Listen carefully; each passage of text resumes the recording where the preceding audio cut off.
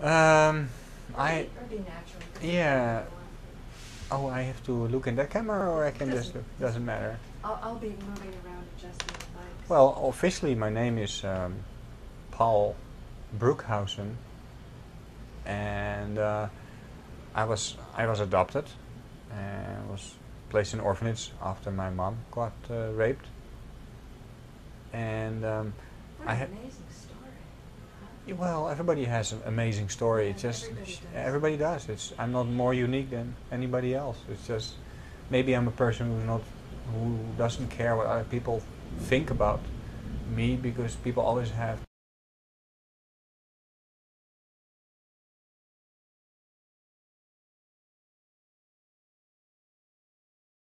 And all these people who think there is no purpose, they are locked up in their mind with definitions, and they will never.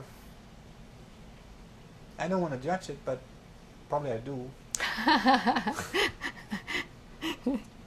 But we are not a mind, and some people do not believe that we have a soul. But if you don't have a soul, then there is also no feelings of love. If we have a mind, then there is no love. There's no hate. There's nothing. And then there is automatically this makes all no sense. And because there is such an intense feeling of love and what it is, there is more. And I don't know exactly what is there, but it's very interesting to go into your own investigations. And What inspired you? I can see it's more than card counting and yeah. being emotionally distant because you're just playing the odds. You're giving me a vision now that most people don't see in regular society. You know, watching TV, you don't get an idea of what you're talking about. Where did you get it? And you don't take drugs? No. Or just those 2 precious times you took the mushrooms? Yeah. Where did, I mean, you know, we know your mom didn't take you to church, or maybe you're adopted. That is very funny. We talk about, because I do believe in Jesus. Mm-hmm. And it's not belief, it's not in my head. Like, I go to church. I'm going to a very interesting church because it's a church where people are just dancing and singing and being together. And it's actually a very famous football player, Reindels. He was a quarterback for the Philadelphians, for the Phillies a couple of years ago. He quit. And he said once a day, he said, I'm sitting there in my $1 million house and I felt empty and horrible, and I felt that I had to do something else. And I don't know exactly what happened in his life, personal, but he said goodbye to football, and he started to have small Bible classes with his group of people, with ex-football players, actually with football players, not ex-football players. And then the group went bigger and bigger. That's what I understood about it. And suddenly he had 50 people, and now he has the fast-growing church in Las Vegas. Really? And he's an unbelievable, beautiful guy. I listen to him, I have tears in my eyes, and people cry because last week he did his testimony there, and he's asking, well, how come that people are so in touch with this? And I'm like, and people ask you that. Why How come people are so touched by what I'm doing? Because he showed his heart. That's all what is to do.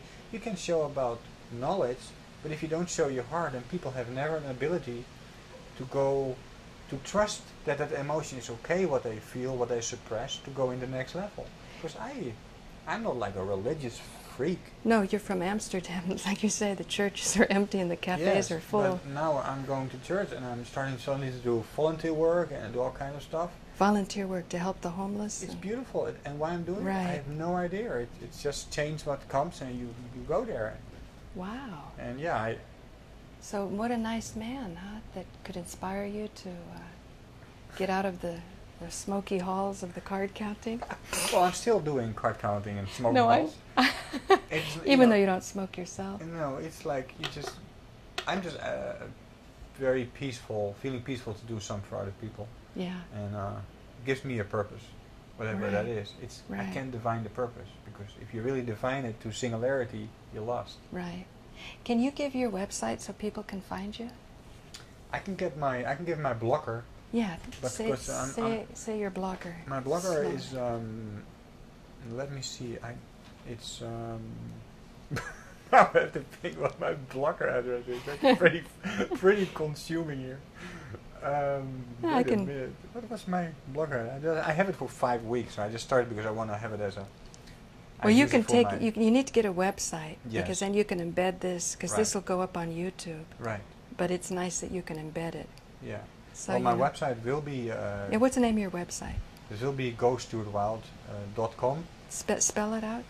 GOSTUARTWILD.com, and that will be running about February 2008.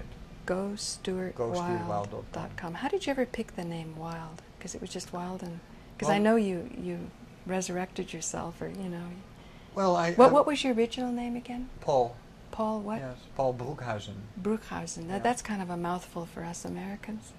But, Yes, but it's Wild, you know, wild, people will short, and it should be informative. You know. Yeah. I was running a bed and breakfast for 7 years in Amsterdam, and I changed so much because I met so much Americans, so much Canadians, so much people from all over the place who are just smoking dope in my house. And the smoke came out of the windows that the fire department came along with. One day, Even in Amsterdam? yeah, it's a funny story. One day I had Australians in my house. They were barbecuing in my kitchen. And the barbecue went on fire, and I came home, and the whole fire department standing in front of my house because my neighbors thought my house was on fire. That's something I Oh did God, illegally. that is so funny. But you know, it was so funny. One day I had 11 Italians sleeping in my kitchen because they want to pay $50 per pot, but they want to sleep for free. So all of them was booked and let them sleep all in my kitchen. Oh really? My kitchen was like 4x4. That is so funny. Now in Amsterdam, it's legal. Yeah. You can charge $50 for the pot, and then you give the kitchen free. Well, No, it's not legal to sub-rent your house, but I didn't care. It's not legal to rent your house out. It's not legal to rent your house out when it's sub-rented. You shouldn't sublease it. But it's how I supported myself as a Right. high jumper. I wanted to. Oh, as a high jumper. I mean, I had no sponsor, so I had this. So you steward. just did what you needed to do Yeah, to I get went the to Central job done. Station and I had the map with pictures. And I said, "Hey, do you want to stay in my house?" And they came and my neighbor's like, "Who the hell is this guy?" And the police came. I said, "Do you have a hotel?" I said, "I just have a lot of friends." And they're all detached. We see each other. Oh, that's so funny. Yeah. That's hilarious. I mean, you know, you're not supposed to do that here in this city either. I think, you know, some people say that's just sort of a way that the hotels can kind of make sure they always have the upper hand. If people just start opening their hearts and their homes even for free, Yes. it could ruin business. I Yeah, mean, but what if it's people free. became generous? Oh my God, Yeah. the society would crumble if we became generous. Exactly, and then there's no political, nobody is, because political power is there because people are not able to take responsibility for that what they're doing. Yeah. And yeah. if you are common sense, we should make, in America needs a common sense party. Your heart is left. Your heart's on the left side, right? Naturally. Yeah. So then I'm left, but it should call the common sense party. It would be- Right. And The just common- we all get killed probably. But you know, I think we're all finding our way, you know, whether we're Americans or Dutch. Yeah. You know, I think we really need to work together, and we need different viewpoints. Like, it's been very refreshing having you come by Yeah. and to give me another perspective Oh. that I'm now inspired to share with my viewers, to say, you know, here's a strategy that they use to get something done in Holland. But I was going to say, subleasing is not legal in most places that, you know, have deeds and trusts and Right. banks and mortgages, because the hotels have to predictably be able to pay their mortgages. So there's a reason to keep the society together. But I'm thinking, can we start to edge towards generosity? Like when you're going to the church and now you're inspired to help the homeless, that the homeless, you know, as soon as they're homeless, you think, oh, these are people I don't want anything to do with.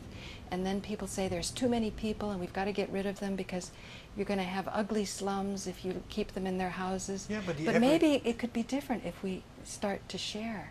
But you know, I heard the average American lives 2 paychecks from the street.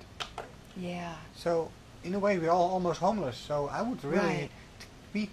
we are responsible for everybody on the street too. Because if we say I can do anything, but you can give $1 if somebody asking you, and it's beautiful to give somebody $1, Right. and you can miss $1. What is Right. $1? You can miss $1. Right, right, right. So, You know. but but still, the most unbelievable part is the marijuana, because it's so illegal in this country. Yeah, it's I don't so know. illegal. Yeah. Do you think that Amsterdam has suffered because of making it legal? Are there more drug addicts and crazy people No. because of it? No. Not at all. It's And made there no are more difference. people who are just. It is just. Let's say, what is worse, being drunk or being stoned? More dangerous.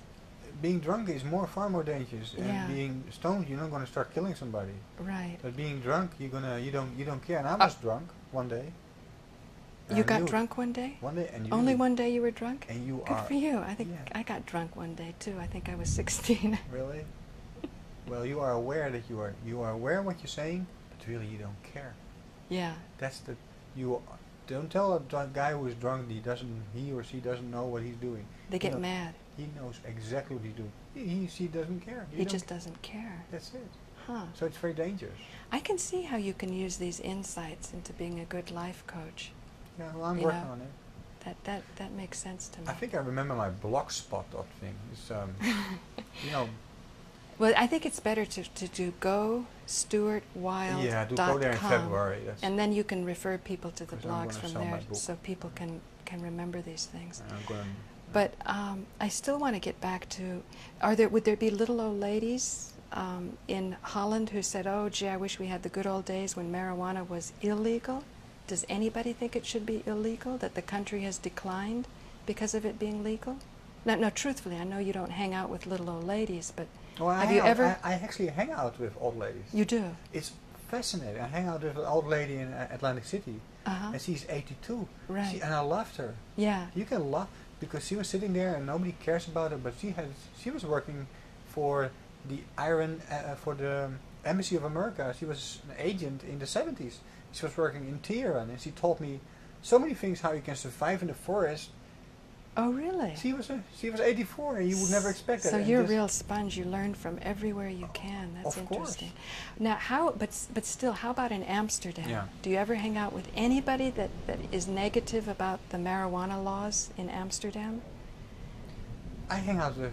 Does everybody. anybody complain and say, I wish we would No. make it illegal, and we would No, be there's a better no. society? No. Wow. And how's the economy going in Amsterdam? You- Are no, you but living well, two paychecks away from homelessness like well, they are I'm- here in America? I'm, my status is worldwide now illegal, and I really don't care. So what do you want to do about it? There are a lot of Mexicans. My God, and you're not drunk either. They're not even drunk. No, Well, I'm the only- but what I mean is, is the economy in Amsterdam better? Is economy, because you were saying, and I've heard it before, that many Americans are living 2 paychecks away from being thrown on the street, Yeah, and they the would be homeless. then. Yes, and the average death that- here is is about that the average 70 death times. is? The average death of an American is, and I think it's shocking because it's a beautiful country. I love this country. I think it gave me a lot of insight. It's a lot of opportunity. It's beautiful to live here. Uh-huh. No negativity, but No sometimes- negativity? No, You I mean no negativity that I this Oh, is you don't this. you don't I don't wanna be dislike negative. America? No, You like no, America? I love it. Yeah. Because for me it's Disneyland. It's so much. It's Disneyland? Because if you are able to be really free, you can achieve everything in this country. But I think the real if you're American- able to be free. really. if But you- that's true for Holland too, isn't it? Or you can't be so free? Because they didn't like you when you said you're changing your name from Paul to Stuart. That really bothered them. Oh yeah, and I tell you one. Because I thing. heard with Mohammed, with Yeah. my guy downstairs. No, it's funny. He had a good story about the Dutch, and then you seem to have a little energy about this. Here, let me life coach you. What happened when you told the officials? Well, there is an idea that Dutch people are so open-minded, and I want to correct that because they are the most arrogant people I ever met. Well, they were the original slave traders, you know. They are arrogant. The biggest money in this country I can mean- be traced back to Dutch slave traders. Right. So they were arrogant that their white skin could enslave black skin. So that's honest of you. I mean, to say they're arrogant. But I mean, I'm going to the Dutch consulate to renew my passport last week, and hey, what's your name? And she doesn't even want to tell her name. I'm like, Because she's working. Oh, she wouldn't tell her name. No, I'm from Holland, you know, and I'm like, she's from Holland. She So works. you mean you asked her in Dutch? Yeah. How do you say it in Dutch? Just to prove you know Dutch. Oh, what is your name? And what did she say? I can't tell. No, but I'm in Dutch, how did she say it? Ik kan dat niet zeggen. Ik kan dat niet zeggen. En ik zeg, why you can't tell me that? Because you know my name. Yeah. That's what I'm trying to say. You live 6 years in the United States. You still act like a Dutchie. Is that typical of Dutchies? To act, to be kind of arrogant. It's like, this is what because I was a guy who's out of the box. Now, Dutch people are very open-minded, they say, about we have sex and we have dope and... But we won't tell you our name. But that is not being open-minded, but they hate their neighbors, and everything what they don't recognize, they reject. So I never felt home in Holland, because I was a guy who was out of the box. Yeah. I was standing 7 years at Central Station, and in the morning, the intercity train, you know, the intercity train full of people with horrible faces on their, you know, surface. And then in the evening, they came all depressed back, and I was still standing there waiting for tourists and have a good time. Yeah. It's just I never lived in expectation of what you should do.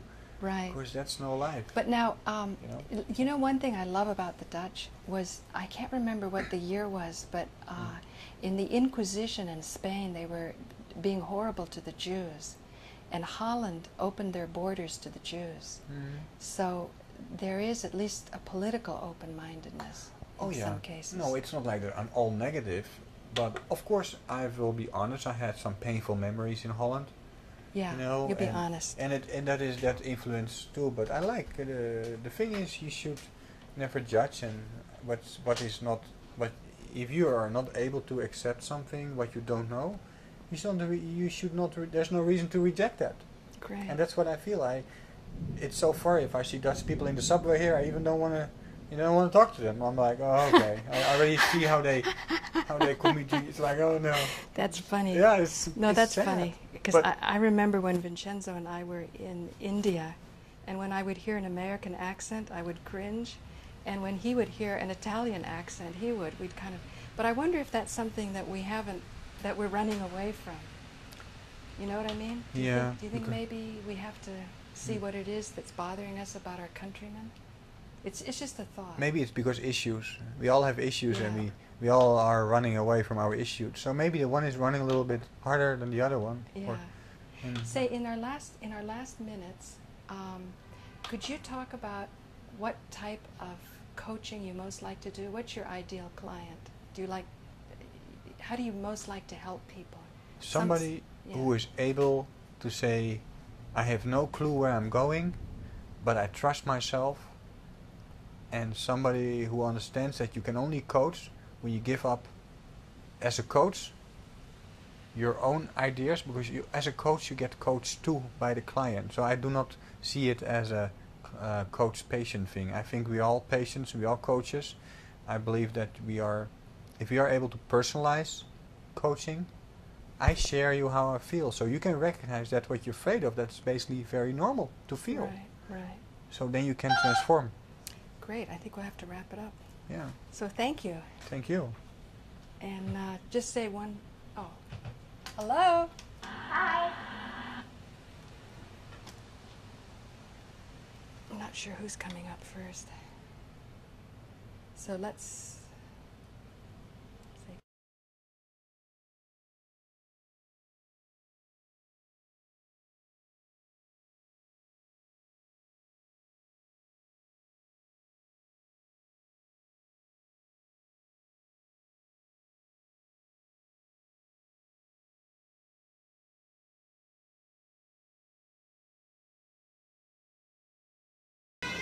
Vice President Dick Cheney recently warned of a new 9/11 attack. The threat to the United States now of a 9/11 occurring with a group of terrorists armed not with airline tickets and box cutters, but with a nuclear weapon in the middle of one of our own cities is the greatest threat we face. And Homeland Security Chief Michael Chertoff echoed the warning. All these things give me a kind of a gut feeling that we are entering a period of increased vulnerability. But are we threatened by freedom-hating extremists in the Middle East, or from within America's halls of power, perhaps the White House itself? Is it indeed Cheney, not bin Laden, who is determined to strike inside the United States? A new false flag event, a pretext to attack Iran, could plunge America into dictatorship and martial law, and the world into nuclear war. It's time to confront the cancer of deception and corruption within our government. A tidal wave of truth seekers is rising in America, united by purpose, not politics, that will descend on New York City and Washington and throughout the country on September 11th to honor the victims of 9/11 and its aftermath, and to stop this ruthless war machine in the great tradition of the civil rights movement. And the time when the operation of the machine becomes so odious and you're so sick at heart that you can't take part, you can't even passively take part. And you've got to put your bodies upon the gears and upon the wheels, upon the levers, upon all the apparatus, and you've got to make it stop. And you've got to indicate to the people who run it, to the people who own it, that unless you're free, the machine will be prevented from working at all. Join the new revolution before it's too late. For more information, visit actindependent.org. Vice President Dick Cheney recently warned of a new 9/11 attack. Threat to the United States now of 9/11 occurring with a group of terrorists armed not with airline tickets and box cutters, but with a nuclear weapon in the middle of one of our own cities is the greatest threat we face. And Homeland Security Chief Michael Chertoff echoed the warning. All these things give me a kind of a gut feeling that we are entering a period of increased vulnerability. But are we threatened by freedom-hating extremists in the Middle East, or from within America's halls of power, perhaps the White House itself? Is it indeed Cheney, not bin Laden, who is determined to strike inside the United States? A new false flag event, a pretext to attack Iran, could plunge America into dictatorship and martial law, and the world into nuclear war. It's time to confront the cancer of deception and corruption within our government. A tidal wave of truth seekers is rising in America, united by purpose, not politics, that will descend on New York City and Washington and throughout the country on September 11th to honor the victims of 9/11 and its aftermath, and to stop this ruthless war machine in the great tradition of the civil rights movement. And the time when the operation of the machine becomes so odious and you're so sick at heart that you can't take part, you can't even passively take part. And you've got to put your bodies upon the gears and upon the wheels, upon the levers, upon all the apparatus, and you've got to make it stop. And you've got to indicate to the people who run it, to the people who own it, that unless you're free, the machine will be prevented from working at all. Join the new revolution before it's too late. For more information, visit actindependent.org.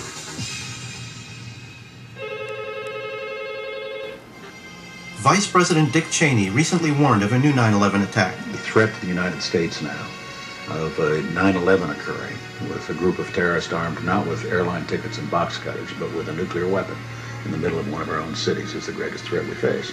And Homeland Security Chief Michael Chertoff echoed the warning. All these things give me a kind of a gut feeling that we are entering a period of increased vulnerability. But are we threatened by freedom-hating extremists in the Middle East, or from within America's halls of power, perhaps the White House itself?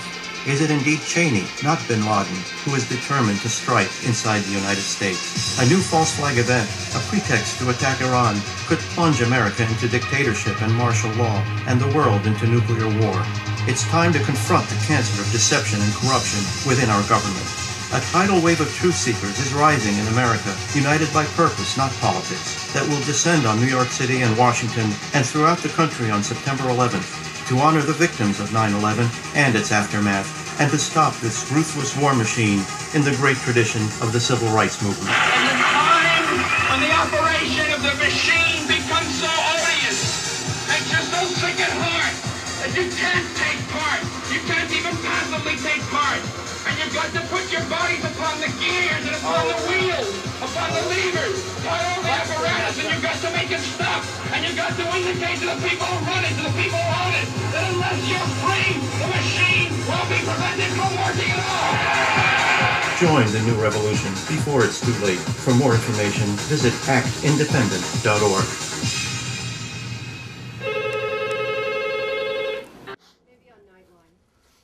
The point is, it was a major bestseller in Israel. It changed the views of Israelis. Every poll taken in the last 5 years has showed most Israelis support me over the government. And on the 10th anniversary, I was on TV 4 times in 1 week, all prime time stuff. And then people got really pissed at me. And first I had a stroke when Sharon had a stroke. You want, I'll talk about Sharon's phony murder. Remind me about this, who knocked off Sharon. It was the same guy who knocked off Rabin. It was even the same hitman who knocked off Rabin. I, like a lot of people here, am very upset about 9/11 being an inside job, and certainly the evidence indicates this completely. All you have to do is look at 3 or 4 of the basic facts, and it points to the government completely. So Amir Shatrit is a person who I want to thank for getting everybody together here today in New York City to listen to one of the best authors to come out of Israel. His name is Barry Chamish. I first found out about Barry when he wrote the book Who Murdered Itzhak Rabin, proving conclusively that the assassination of Itzhak Rabin was carried out not by the stooge who is in prison now, but the murder of Itzhak Rabin was in fact carried out by people within the Israeli government specifically. And then I read another book by Barry Chamish called Shabtai Zvi, Labor Zionism in the Holocaust. And as somebody who is Jewish and a very strong Zionist, a Jabotinsky Zionist, I was shocked to find out that the Israeli government carried out radiation experiments in the 1950s and 60s on Yemenite Jewish Israeli children. And all Sfardim. And these were children that were taken out of school, and they were then subjected to 38,000 times the amount of radiation in a single X-ray. Within 5 or 10 seconds, they received the equivalent of 38,000 X-rays with no protection whatsoever. And many of these children died, and the ones who didn't got cancer and had horrible sicknesses. And I guess the Israeli government did this because they wanted to be in vogue with the other governments of the world like Europe and America, and they wanted to find out what radiation does to people. So Barry's books are very informative. Again, his book, Who Murdered Itzhak Rabin, sold over 30,000 copies. It was an excellent book. And he's also written a lot of other great bestsellers: Save Israel, Israel Betrayed, The Last Days of Israel, and Bye Bye Gaza, as well as Shabtai Zvi, Labor Zionism, and the Holocaust, which is my personal favorite. So without further delay, I give you one of the greatest researchers on Israel today, Barry Chamish. Thank you. Folks, I'm going to start with 9/11 because I know that's most of the crowd here. Now, I found out just a few things. I mean, let's not exaggerate that I'm a 9/11 researcher. Oh, and by the way, if my voice sounds odd, I'm going to say this at the beginning. I'm in America because a series of accidents, which I decided were not accidents, happened to me in Israel all at once. It began